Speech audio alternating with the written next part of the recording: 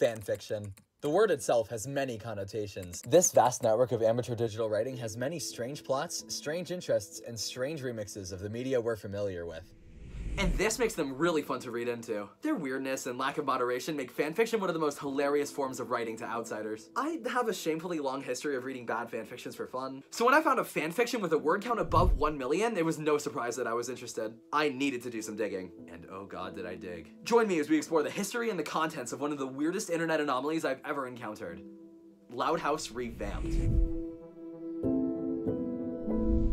Loud House Revamped is a fanfiction rewrite of The Loud House, a Nickelodeon TV show I have fond memories of. Its fandom is insane though, shipping characters in the same family with each other. Moving on, the story was created on November 6, 2017 and submitted to fanfiction.net. It is over 2,000 chapters and the word count, get ready for this, is 16,777,215 as of this video, which is roughly 21 times the length of the Holy Bible.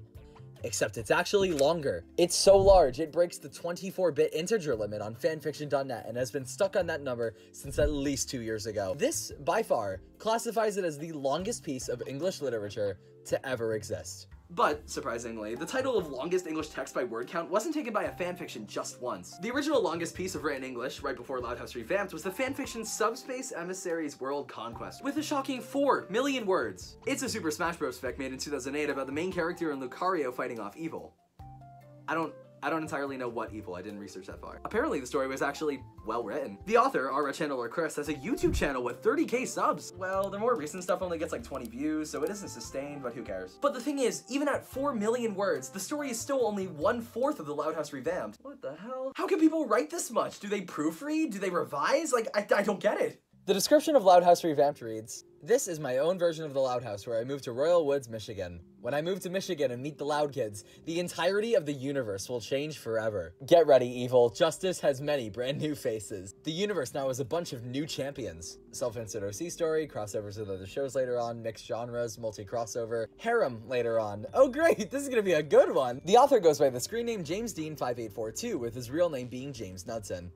I didn't dox him, by the way, it's in the story. By reading his description, an image of James, or JD, comes into focus. He was born in late 1987, making him 36 today, and he has autism. About his sudden rise to fame, and infamy to some, he says this. He does not say that. For me, it's all about fun.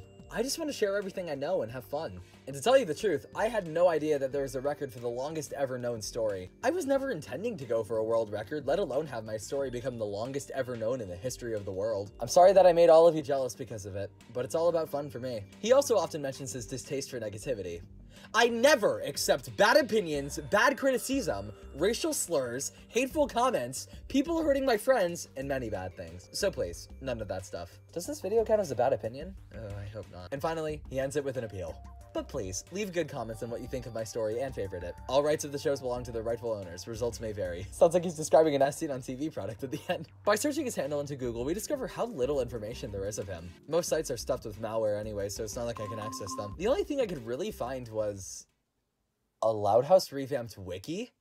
Okay, before I mention the Loud House Revamped fan Wikipedia, please don't ever go there if you value sanity. It's filled with vulgarity and offensive content, and it's horrifically irresistible. It's like watching a car crash. Anyways, to my knowledge, it was an actual wiki for the story before it got griefed. It has an astonishing 190 articles, but half of them are a character named Bella. And the other half is shit like fart with reverb, Man's Road, Matt, Wii Sports, and racism. That racism one in particular reads as follows. JD Knudson, as well as the vast majority of Team Loud Phoenix Force, are ardent followers of the racism. In particular, they are viscous white supremacists. Aren't you just so excited to read this story? The worst grief by far is on the JD Knudson page, where his bio was replaced with the Wikipedia entry on Hitler. And under the trivia section it says, he owes me $14, poo poo caca baby, and finally, JD is theorized to have a massive fart fetish.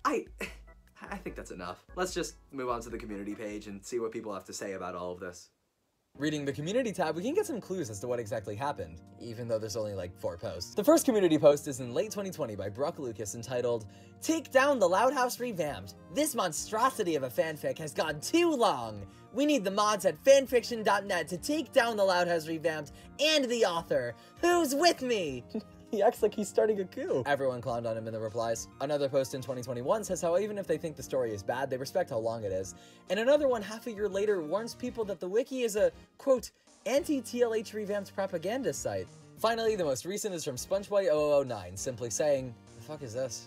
I'm crying." What happened in the story to make it so hated? And to figure that out, I did the unthinkable.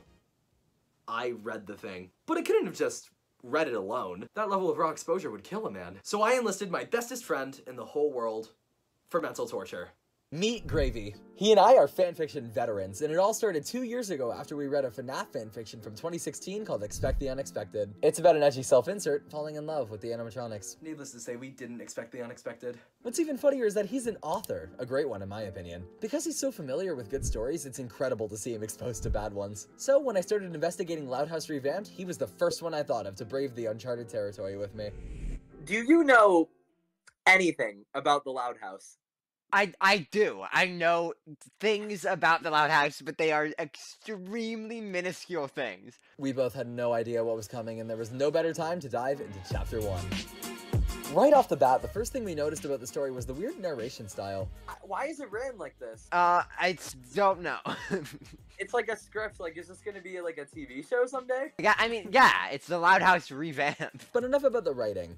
Let's move on to the fighting. The first chapter is a prologue that starts in media res. There's an epic zoom in from space with an Earth plagued by villains. Well, according to the story, bank robbers, bad guys, and alien invaders specifically. But don't worry, the Earth is fine. Because then we're introduced to the main crime-fighting squadron, Team Loud Phoenix Force, with a interesting variety of members. James Dean Knudson and his family, Lincoln Loud and his sisters, Riley Anderson, Hercules and Zoe Weatherly, and their many friends. Riley Anderson. Is that the person from, like, Inside Out? Let's find out. It is! What? Remember that whole crossover obsession thing?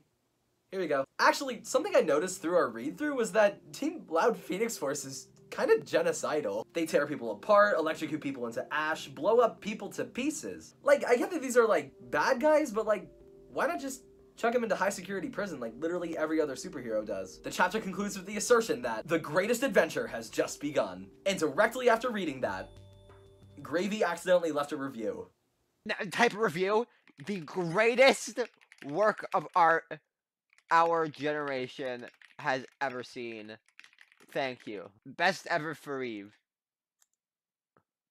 Ah! That actually worked! Anything would work!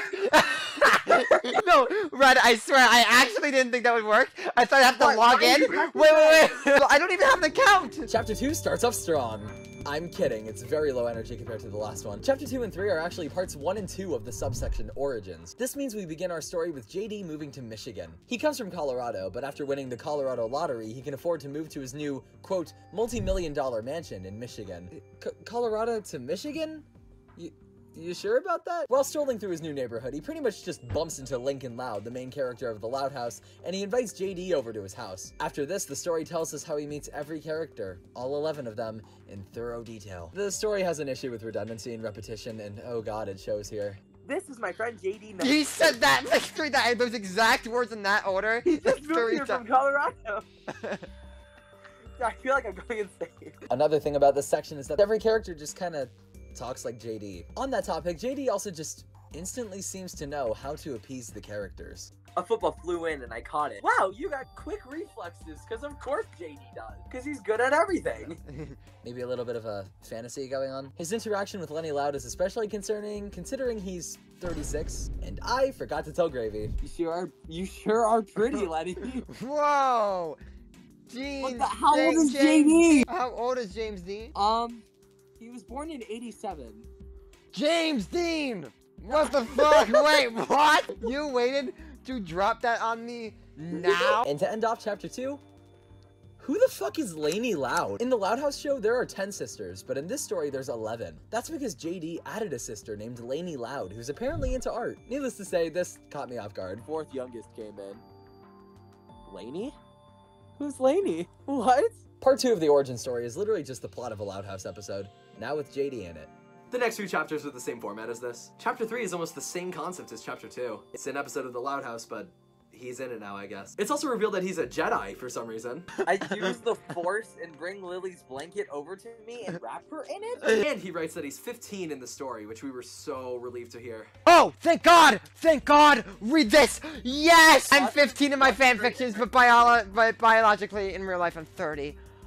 Oh my God! Thank God! The ending is just everyone verbally patting him on the back for being cool. But one thing that caught us off guard was that the formatting got better here. Bolded names, quotation marks, scene descriptors, and very accurate characterization. But, suspiciously, anytime he talked or someone responded to him, the formatting disappeared. Obviously, this set off some alarm bells. So, as foxes are prone to do, I did a bit more digging, and we made a large discovery. The script! I found the script! It's the exact same format! He just stole it! No, but literally, He here. literally, look! It's just it without JD. It's the same thing! Yeah, turns out he just copy-pasted. Chapter 3 is based off of a stolen Loud House fan wiki transcript of an actual episode. Season 1, Episode 1, Left in the Dark. But it goes deeper. Chapter 4, Heavy Metal. Chapter 5, Hand Me Downer. Chapter 6, The Sweet Spot. It just kept going and going and going. All of the filler chapters were just altered versions of pre-existing episode scripts. God, no wonder the story is so long. But okay, the way I'm wording this makes it seem like he did something criminally wrong. He didn't. It's a fanfiction, I don't really mind. It's not coming from a bad place. And I have some insight as to why. I'm gonna be real with you guys, alright? But you have to promise not to tell anyone. I actually have written one fanfiction in my life when I was in middle school. I know. I'm sorry. I won't give any of you any more information. I've already said too much. But one of the main reasons I wrote it is because one summer I was just like, what would it be like if I was with the characters? That'd be kind of cool. To me, that is exactly what's going on with JD. I think there's nothing wrong with that. That does not, however, explain another thing that happens in the text, which I think is a bit more disturbing. What? What? What? What? I can't tell you why, but the further through the story you go, the more dark themes you encounter. Bloody fistfights, imprisonment, the dichotomy between good and evil. In chapter 371, they bombed a city, including the high school and the mayoral office. I mean, to be fair, it was Quahog from Family Guy, so I'm not upset, but that's still insane. Especially because the story frames genocide as a good thing. Blasphemy exposure was so powerful that it could be heard all the way from New York City, and the mushroom cloud could be seen all the way from Boston. We did it, guys. Mission accomplished. You said it, JD. Another dysfunctional town completely destroyed. That's so evil! They're the bad guys. They're blatantly evil. So they're going around destroying towns they deem as dysfunctional? On a side note, the story mentions that the explosion could be seen from Boston, and we calculated how big the explosion would have to be.